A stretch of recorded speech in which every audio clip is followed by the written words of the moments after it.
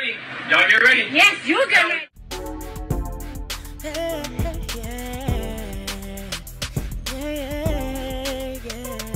If you want the latest news in the streets, join us and tune in for the tea. Breaking news with integrity. So tell your friends and your family. It's the Lovelyti TV show, bringing you good tea and good vibes. It's the Lovelyti TV show. Be sure to share, like, and subscribe.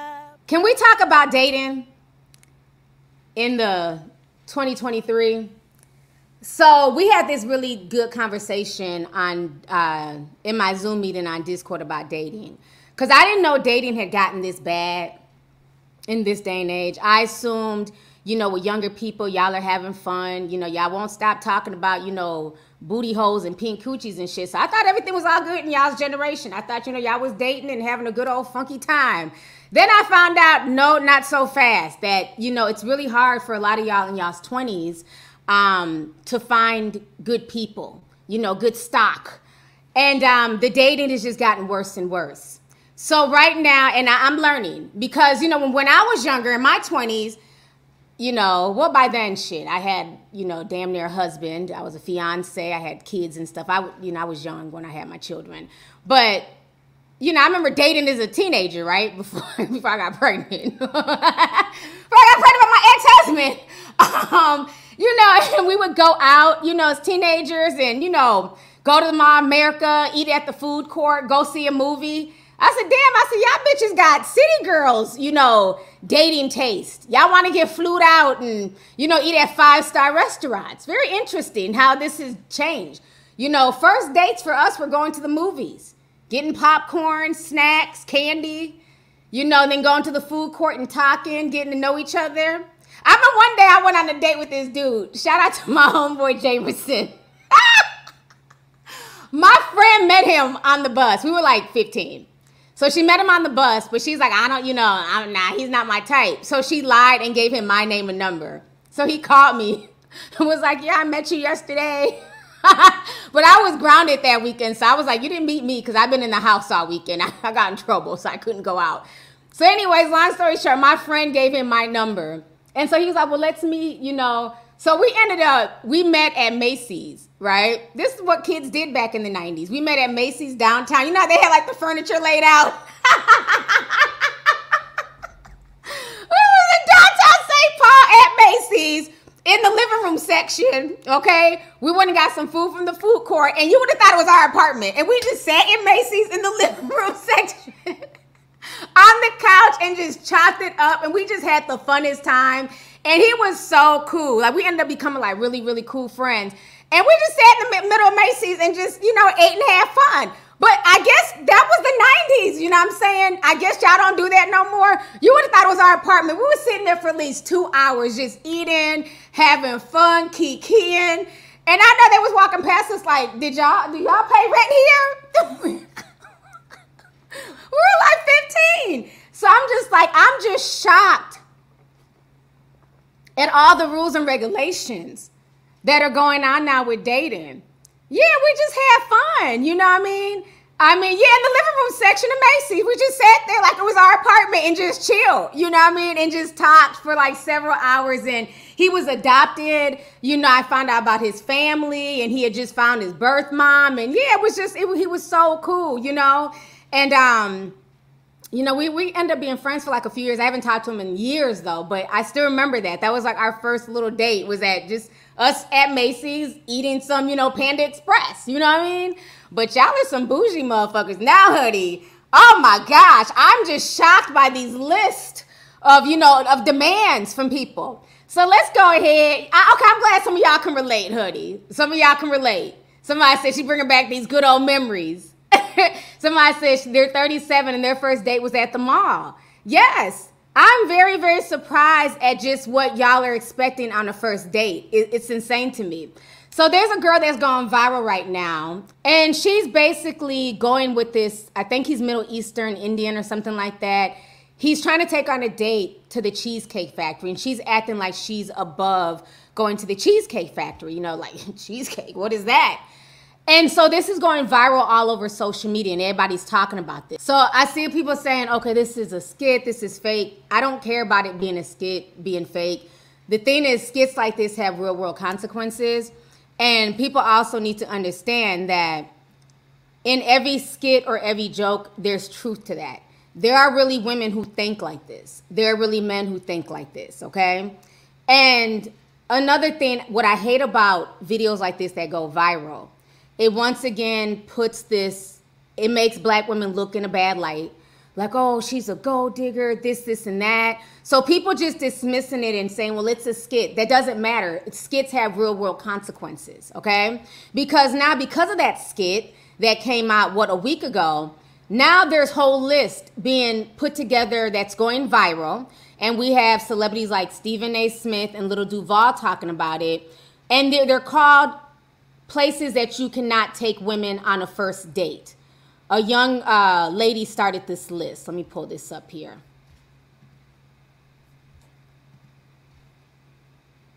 And it's going viral. So again, this is what happens with these skits. They end up having real world consequences. So let me show y'all this first real quick. So this is Stephen A. Smith. He posted this today. He says, well, damn, where can we go, ladies? What is an acceptable first date? Going through some of your answers on the Stephen A. Smith show. So this is what this girl wrote. A group of ladies made a list of places men shouldn't take them on a first date. Then Little Duval also weighed in. Little Duval says, they told me to take this off my story and post on my page. I'm headed to the Waffle House. Who's coming? Your whole outfit is from Shein, but Cheesecake Factory is where y'all draw the line. So this is a list here, right? It says, here's a list of places women absolutely refuse to go to on a first date. Thank you to all the ladies who reached out to me to help me make a list. So we're going to go over this list, okay?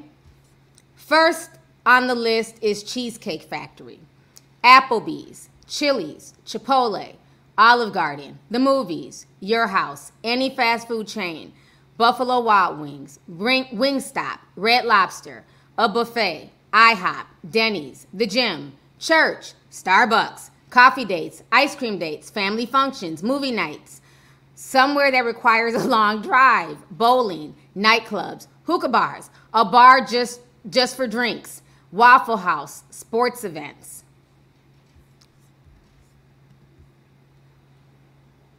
First of all, I'm going to need women in this day and age to get it the fuck together. Like, it does not make any sense. I feel like social media has literally ruined relationships. It's ruined dating. And like I said, we've had conversations about this. Even like me and my oldest son, you know, he's grown.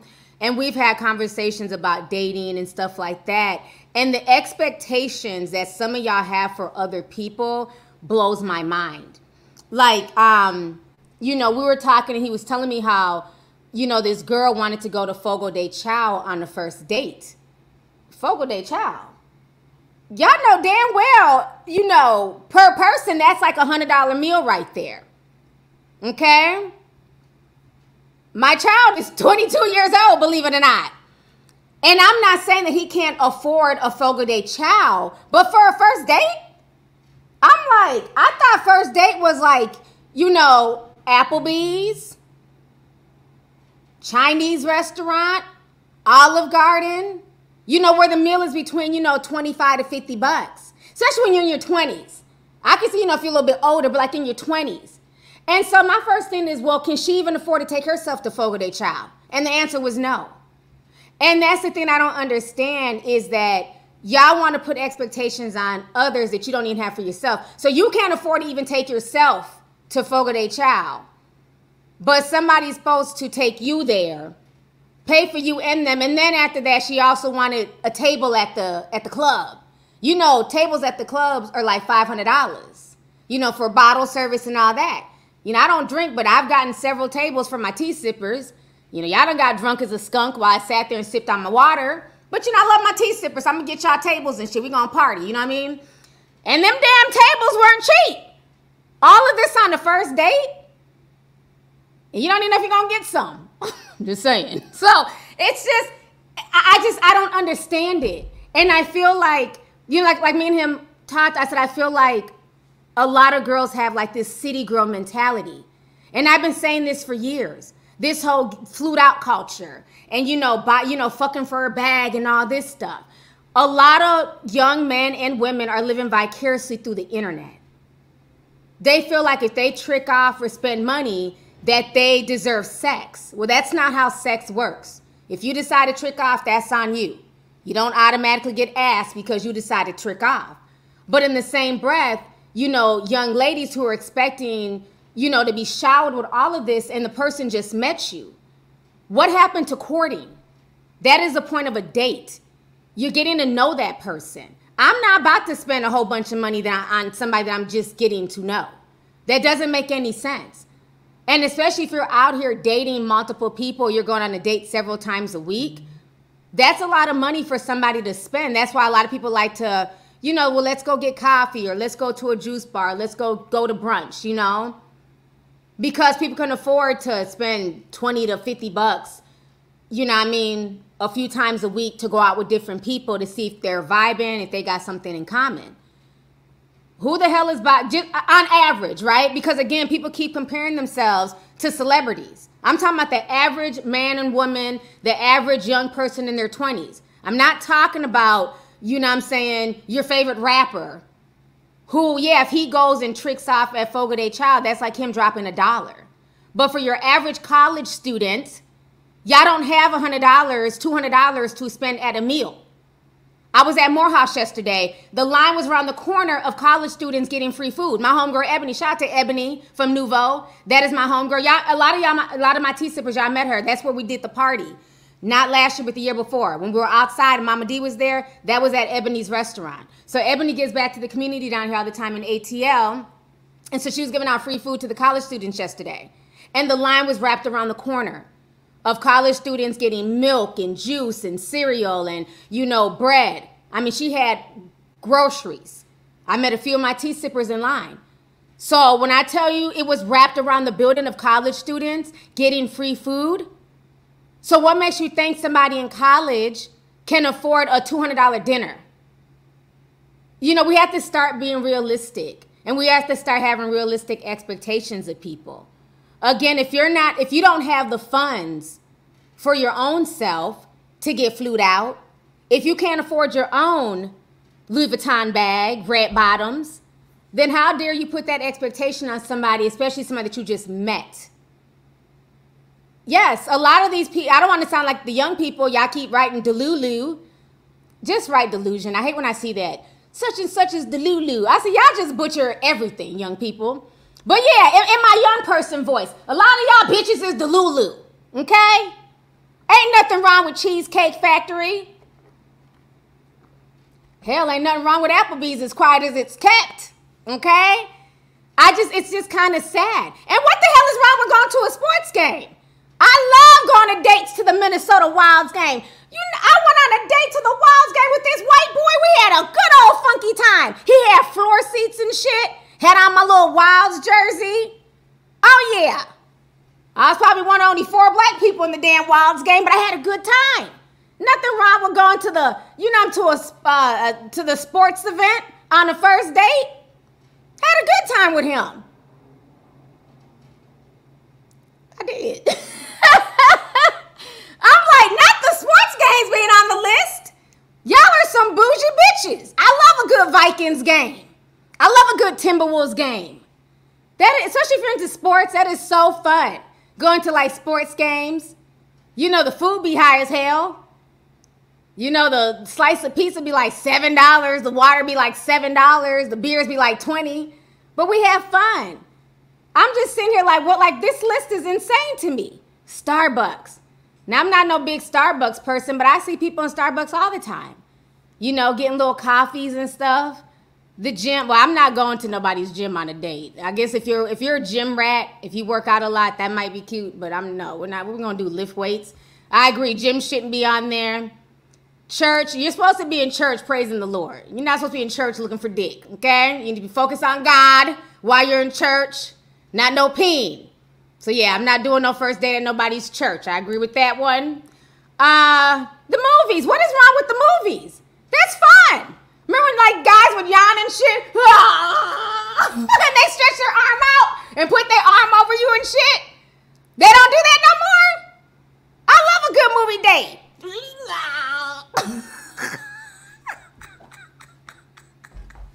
I said this new generation is off the chain. You know how many damn movies I done seen with a date? So y'all are too good to go to the movies now in 2023? Who is y'all's parents, child? I said not the movies being on the list. Oh my goodness, I love going to a good, like, you know, if you go see like a little horror movie with a guy and you're screaming and shit, he puts his arm around you to protect you in the theater. Oh my gosh. Okay, what else is on this list? Ice cream dates. What is wrong with ice cream dates? What was that? Cone Stove Brewery. They got some good ice cream. You get to watch them chop the ice cream up in front of you and shit. You pick different flavors, add nuts and sprinkles. That's cute. That's a cute little first date. Oh, y'all are bougie. Let me see. What else is on this? Family functions. Now, I kind of agree with that.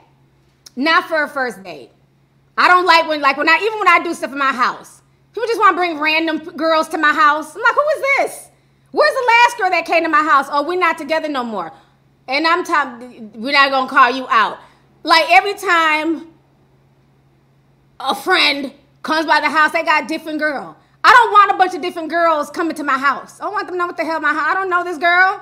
So I agree with that. Don't bring random people to family functions. When I have barbecues and stuff, I'm inviting you and somebody you've been with for at least 2-3 months. Every time I have a barbecue, I don't want to see a different girl because then I got to be fake. Like, oh, hey, nice to meet you. And I'm thinking, well, damn, what happened to the last girl? I liked her. Me and her had good conversation. You replaced her already? So, yeah, family functions, no.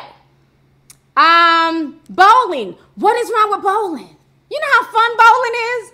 Now, I ain't the best bowler, but I done been on a few, bowling dates. Had a good old funky time. Good food, pizzas, french fries. And it lasts like a good 3-4 hours. Go with a group of people. Bowling is fun. Y'all are some bougie ass people. They got bowling on the list. Ain't nothing wrong with bowling. And then it's cute because if you don't know how to bowl, then, that's a chance for like the dudes that you're with to like, floss. Like, oh, look, strike. And then the guy be all boosted like, yeah, I did that. Bowling is so fun to me. I like bowling. Oh, y'all are bougie. Especially if it's like a group date. You know what I'm saying? It's like multiple people on a date. That is so fun. I love a good bowl, honey. Let's see what else is on this list. Nightclubs. Nightclubs are cute. But, there's nothing wrong with like going to the nightclub on the, first date. I think that can be cute. But I think it should be more like a lounge. Because the only thing with nightclubs, it can be too loud. If it's like a really, really loud nightclub or if it's like a ratchet nightclub, you might not have as much fun. But if it's like more like a lounge or where like you guys can still talk, that's cool. But my thing is this. Y'all know me, honey. I like to dance. I'm not one of the people. I don't hold up the wall, okay? These old knees still work, okay? So when I go to the club if I'm on a date and we're at the nightclub, you better not be on your phone. You better not be holding up the wall. I like to dance. I like to have fun. So if I'm on a date in the club, I'm going to be dancing. So if you just want to sit there and be on your fucking phone, you got to go. So don't bring me to no nightclub and you just sit there holding up walls with your arms crossed and then I'm doing all the work and you just like, no, we got to dance together, okay? So yes. I like a good nightclub. I like a good lounge. Those are fun spots to go on dates. You know what I'm saying? So there's nothing wrong as long as it's not like a ratchet, you know what I'm saying, nightclub. I don't see nothing wrong with it. I just don't like when people go to the club and all they're doing is just taking selfies and just sitting there. Why are you here? Why are you here? Even at 21 Savage's party, half the people were just walking around, just sitting there, I just feel like cell phones have ruined so much stuff. People don't know how to live in the moment. Like, we was having fun, honey. Every time a song came on, we was dancing, we was kicking it. We was having a good old funky time. I don't understand how you're in an environment. There's music playing, there's lights, there's beautiful people. You're looking good, I'm looking good, and you just want to sit there and text. or be on your phone or be on Instagram. That is weird to me. Okay. Let's see what else. What else they got on this list? Any fast food chain. I think it depends. Me personally, at my big age, I'm not going to McDonald's on a date because I don't even eat McDonald's like that. It's rare that I go to McDonald's, and if I do, it's the only thing I get is French fries. So I'm not going to McDonald's on a date. But, you know, something like Chipotle, because I do eat Chipotle when I can. I wouldn't mind going there, you know, if you're just getting to know somebody. But I also think, too, you got to also remember the age, right? I'm older. So for me, I'm not going to a fast food chain on a date. I'm going to go to a restaurant, a sit-down restaurant. I don't expect to go to Fogo de Chao. I don't expect to go somewhere where, you know, the plates are $500 a pop. We don't got to do all that. But there's nothing wrong with the Cheesecake Factory. The Cheesecake Factory, to me, is really, really good. I get the same thing every time, which is the Caribbean meal. So I like the Cheesecake Factory. If you want the latest news in the streets, join us and tune in for the tea. Breaking news with integrity. So tell your friends and your family. It's the Lovelyti TV show, bringing you good tea and good vibes. It's the Lovelyti TV show. Be sure to share, like, and subscribe.